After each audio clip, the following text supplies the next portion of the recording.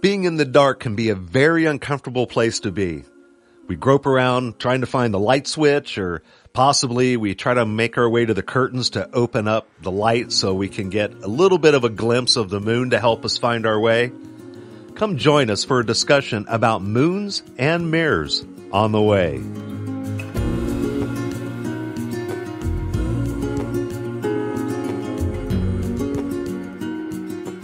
Welcome to The Way. See the ocean, how it sways in the sun. Keeping our stories in its motion. Now, being in the dark is just a very uncomfortable and even scary place to be. We all know that. I mean, Right. As young children, we intuitively know that in the darkness there are creepy things and monsters, and I know, right? evil is lurking and waiting for us. And then we kind of grow into adults, and we can kind of become accustomed to the dark, and it can become a place where we can find comfort and hide away from the light. And we can just go at this in a variety of different ways, right? There's Right. light and there's dark, but I think we all know intuitively as well that being in the light is a place of comfort, of safety, and it's a place where we can get away from what's scary and unknown. And I think we're going to start to draw into that. God actually knows how we feel and what we think intuitively about darkness and light. He uses that to represent Jesus in the scriptures in a very interesting way. That's right. It goes back to the source. He designed all of this just like that. Absolutely. None of this is random. No, absolutely not. So first we're going to look at a kind of a part of this where blinding darkness, all right? I know we all can kind of understand the idea that a bright light can give you temporary blindness, right? It gives you those white spots in your eyes.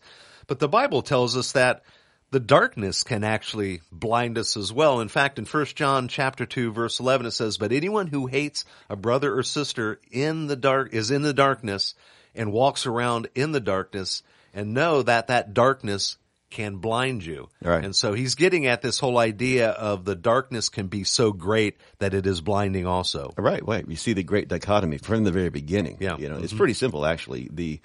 Anyone who's ever lived long enough to actually seriously analyze the human experience down here knows it. When the plight of man instinctively comes down to a matter of light. Everything That's is right. defined by light. The sun lights our world. The moon Right. lights the night, gives us our changes of season. It's one of the earliest focal points, even of the Industrial Revolution. Right. One of the very first focal points was light. Light. It was Right. one of the very first things man turned to was inventing some source of light that would get us through the night, so we Yeah. didn't have to use candles or anything like that. From the TVs that we watch to the phones that we use, that's right. This watch on my hand, all of it has to do with the wrangling of light in one way or another. That's it. So what it illustrates is that darkness is an anathema to our existence, and we spend a lot of time and energy combating it. Right. Absolutely. I think that's an important statement that we just realized that light is really a source of energy that is needed for life. Right.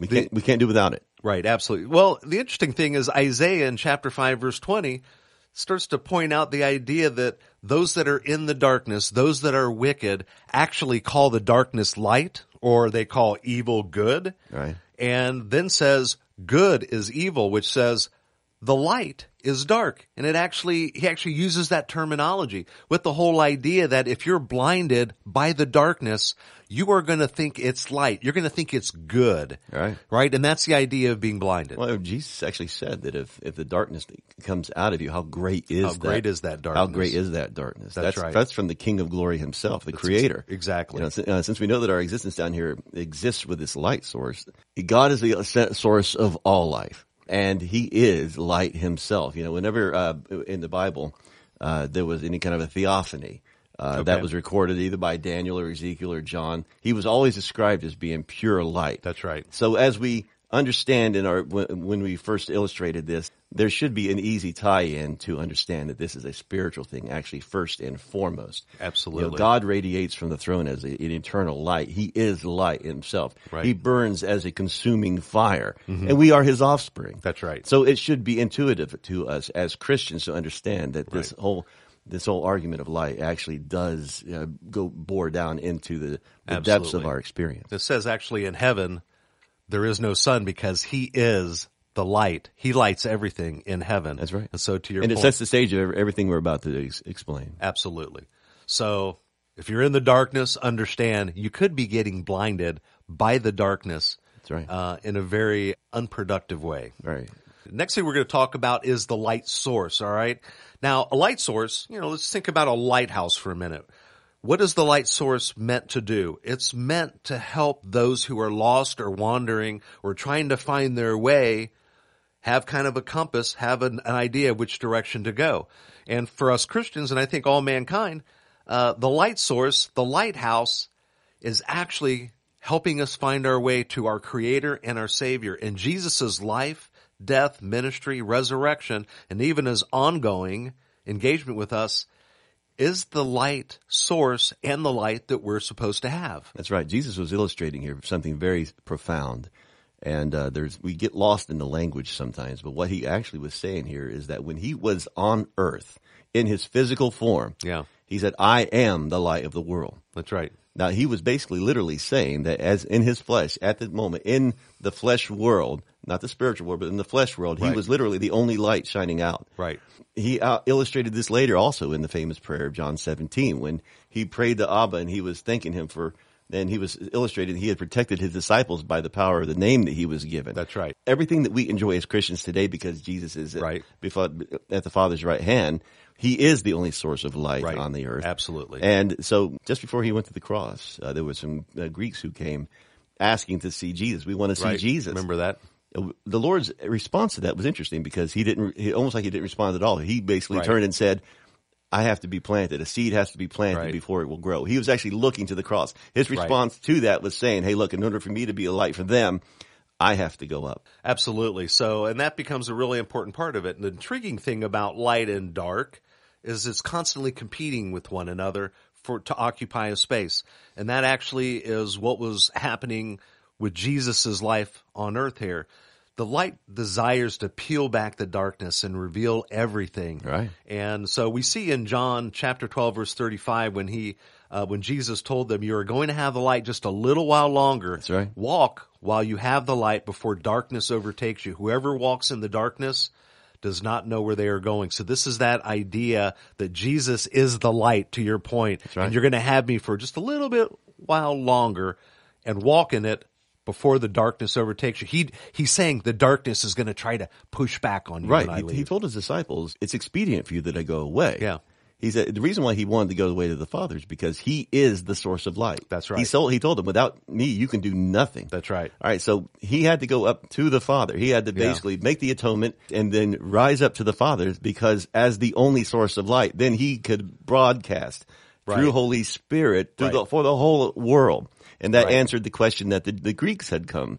They had come to see him rather than give them a Band-Aid of seeing him for that one moment. Right. He had in mind of going time. He wanted to go up to heaven and then shine down, broadcast to all of his sons and his daughters. And see, we are like moons in ourselves, so that we can't produce any light on ourselves. Absolutely. He told us without him we can do nothing. Right. And that is the transformational walk that is Christianity at its most beautiful, and that is the source of light is beside the Father God. That's right. On his throne, Holy Spirit is here with us, and through Holy Spirit living in us with Jesus, we become moons and mirrors. That is just kind of a great analogy to unpack. Moons and mirrors. So as we use the light of Jesus, we don't produce our own light. No. It not only guides us in our lives as Christians, but it also provides light so that the lost can actually find him. That's right. And so that's the whole purpose. That's the whole point. Yeah, absolutely. So we see this. So the light is generated by Jesus, which reveals God to everyone for the salvation of mankind. And then we can also see in the scriptures where light, his scriptures, his command, and I would also say the teachings in the life of Jesus are a light on our path. It says a lamp on the path for our feet. And so as believers, we never stop using the light either, but it's very important that we become a mirror or a moon and we reflect all that love and that grace into the darkness so that people can find their way to him. It's beautiful. Think about what happened. Jesus had this thing up his sleeve that no one knew was coming. Yeah. And when he was looking to going up so that he could broadcast down, Yeah. there was a guy named Paul, named Saul at the time, running around trying to Who was blinded by the darkness. blinded by the darkness, right? Yeah. What happened to him on the road to Damascus? Light. Light. A bright light shined. You better believe it. And he said specifically, this Yeah. is my chosen instrument. The Gentiles were about to get that light they wanted Yeah.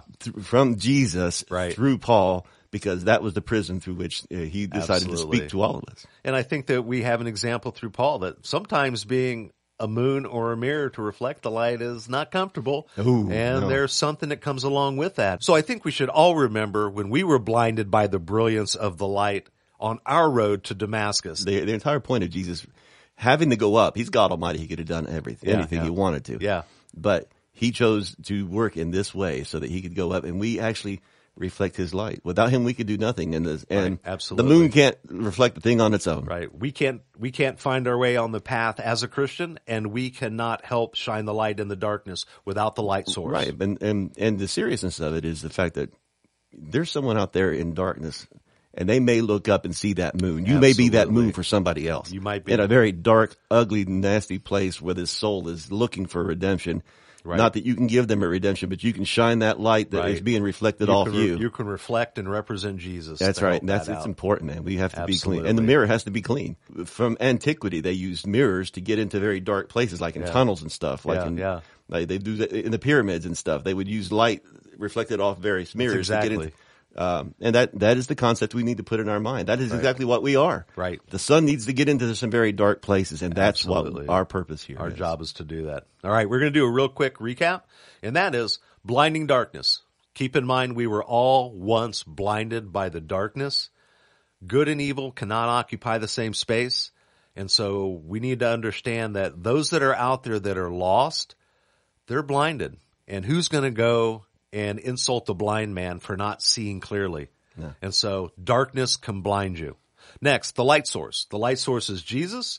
When he was here on earth, he was the only source of light. Right. And then for him to be able to broadcast that light to go out to all of mankind, to your point, he had to ascend to the Father. That's right. And there's lots of scriptures that talk about telling Mary, don't touch me, I haven't ascended to the Father. Right. And it was so he could go up and broadcast out his light. That's right. So that we could be moons and mirrors, so that we would continue to shine the light of his love and his grace and his salvation to a dark world and to the blinded by the darkness individuals. That's right. And also he continues to shine it so that we can continue to light our path as we go along. That's our whole purpose here. It's our whole purpose here. We'd like to thank you for listening to this discussion. We would like to invite you to come visit us at thetruthandthelife.com. And until next time, on the way. Things time will tell, we might never know. To learn more about The Way, visit thetruthandthelife.com. Send me your songs of tomorrow.